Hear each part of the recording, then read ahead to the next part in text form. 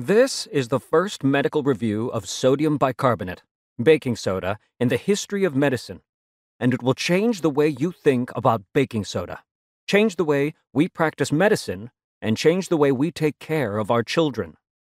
Our lives are made easier by sodium bicarbonate, for there are hundreds of uses for it. It helps us clean up messes around the house, as well as messes inside our bodies.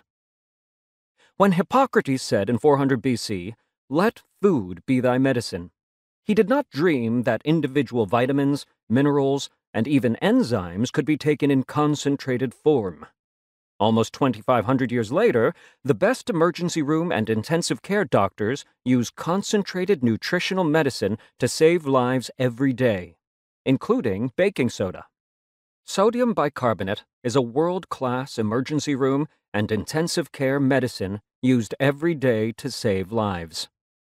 Until now, you could only find books about the household use baking soda, so its use as a medicine has been shrouded in mystery. No longer. Sodium bicarbonate, known chemically as NaHCO3, is a form of salt that has many names, including baking soda, bread soda, and bicarbonate of soda. It is found in nature in a crystalline form, which may be processed into a fine powder. It has long been used for a variety of medicinal purposes, but is not a pharmaceutical drug. Sodium bicarbonate is the time-honored method to speed up the return of the body's bicarbonate levels to normal.